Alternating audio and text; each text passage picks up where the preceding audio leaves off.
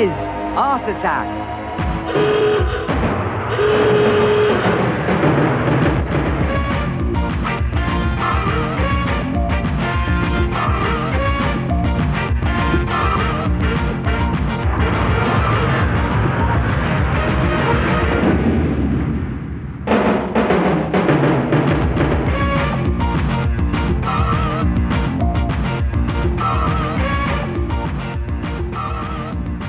Hello there and welcome once again to Art Attack, the Big Art Show. Well, it's great to be back here, and have I got some treats in store for you. Now, you know how I like sloshing colour around? Well, I've discovered some great ways of making some very colourful pictures by moving paint. Just squeeze some ready-mix poster paint into a dollop that's just a bit bigger than a 2p piece, and then take another colour and just squeeze a ring like that around the first colour, and then take a third colour and squeeze another ring just on the outside of that. And then take another piece of paper, the same size as your first piece, only it can be a different colour, and carefully line it up and lay it on the top like that. Now, if you take your finger, you can just feel the paint squidging around in between those two pieces of paper. Then lay your finger flat on the top piece and just move the paint inside the two pieces of paper. Just squeeze it along and you can actually feel it squidging under your fingers. Just move it all the way round like that in a sort of star shape. Just keep it moving. And then when you peel back the top piece, if you've used two different coloured pieces of paper, you get two very different pictures. Another way to move paint even further is to mix it with a little bit of water. Now again, I've got some ready-mix poster paint here, and I've mixed it with just a little bit of water, but it's a case of experimenting to get the right consistency. And just pour out some blobs of the mixture onto some card or stiff paper, and make the blobs roughly about 6 centimetres apart from each other. And this in itself is great fun to do, just pouring it out onto the card there. So just move those to one side, and when you're ready, grab hold of the card and move some paint. And just before it hits the bottom, move it to the side, and again, over to the other side. And you just sort of judge when you want to turn the card. And there you have a fantastic motion picture. Lay it down flat to dry, and there it is. Try it yourself, move some paint, and give yourself an art attack.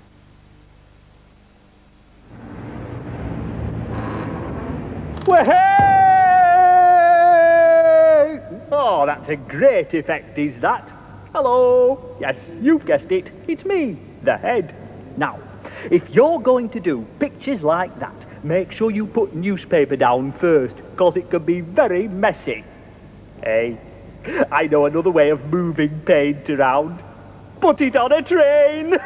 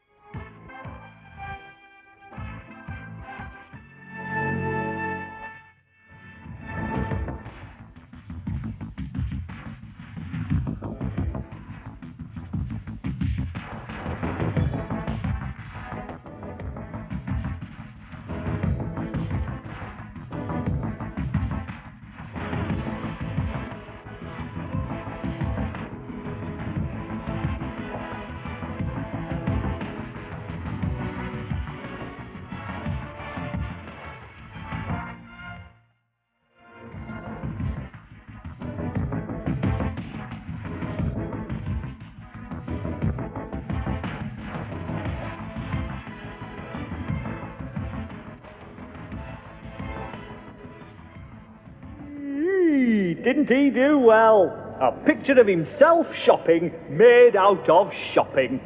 I've done a picture out of shopping. I have too. Do you want to see it? It's called Can of Soup.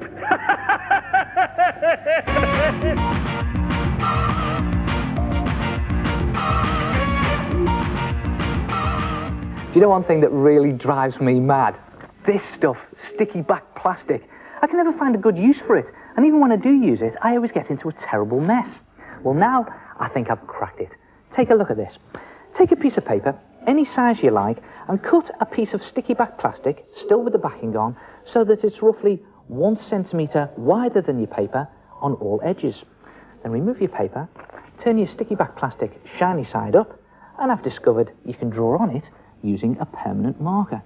Now it has to be a permanent marker, otherwise it will just rub off. And just draw a rough picture, anything you like. I'm just going to draw a very rough picture here of some fruit. Draw an orange in there. I think we'll have a lemon in this corner. Now again, it's not perfection we're looking for here, it's a style. So I think I'll do some stylised bananas there. One there, and maybe one coming round here, like that. And maybe in this corner, some grapes. Just a very small bunch of grapes there. And dominating right in the middle here, with some knobbly flesh, a pineapple. And I'll just draw all those marks it has on its flesh there. It's like a pattern, isn't it? Again, just doing a very rough picture. I think just to balance the picture up, I'll put 2 cherries in the corner. When you've done your picture, just peel back one of the corners here, and this is where we get our own back on sticky back plastic.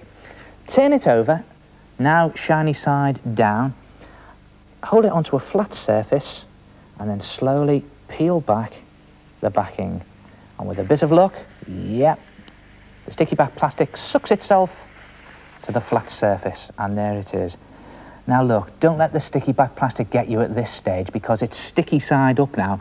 I'm going to colour it in using scrap paper, coloured newspaper or magazines, or even tissue paper. Now let's see, I have some green there for the apple. And again, you don't have to colour it in perfectly. I'm just going to do that corner in there, because it's a style I'm looking for. I'll put the orange in there, I think, for the orange. And then that for the lemon. And let's see, I want a nice bendy bit for the banana. Maybe that up there. That's probably better for it, isn't it? And you've got a little gap down there, so just cover all the gaps with your coloured paper. A bit in the back there for the pineapple. A pineapple stalk there. And this fabulous sort of purple colour for the grapes. And 2 little bits of red for the cherries. Just being careful all the time not to pick up the sticky back plastic. Then put your original piece of paper back in place very carefully. It could still go dreadfully wrong at this stage. And then just carefully fold up any excess sticky back plastic onto the back. Down one edge, down the other edge, all the way around.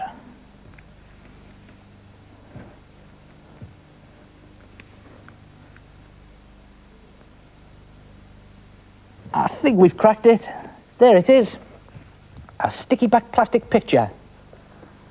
At last, a real use for sticky back plastic. Try it yourself. An original art attack with an original style. Woo! At last, a great use for sticky-backed plastic. Just 2 things to remember. First, when you're peeling off the backing, lay it on something flat. Second, make sure you draw on the non-sticky side, otherwise you could end up like this.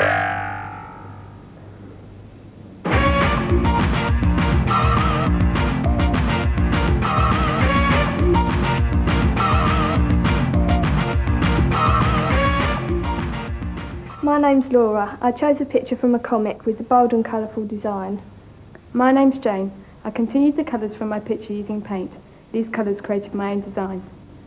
My name's Helen. Using different materials, I extended the lines and colours.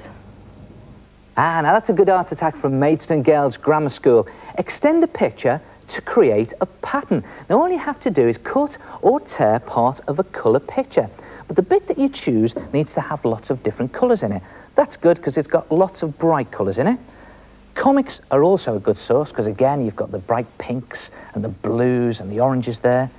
This is not so good because really it's only got one, maybe two colours in. You've got the dark blue and that sort of dingy brown in there. Only two on that, so I'm not going to pick that one. In fact, I think I'll go back to this silly face.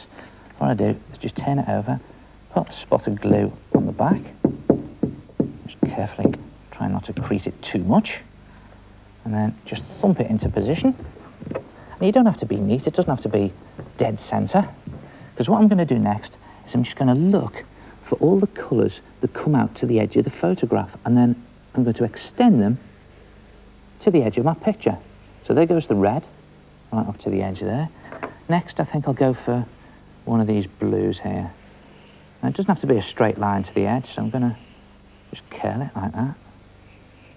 Curvy line right into the corner there.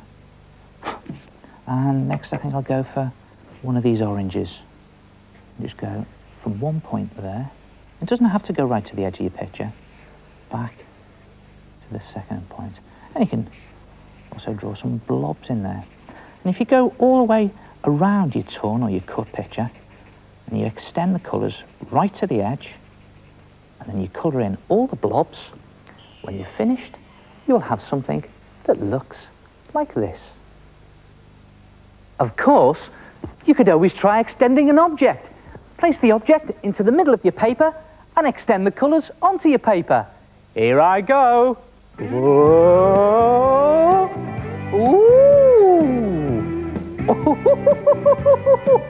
Oh. Try it yourself. An extended picture attack. And I'll see you next time. Ta-ra.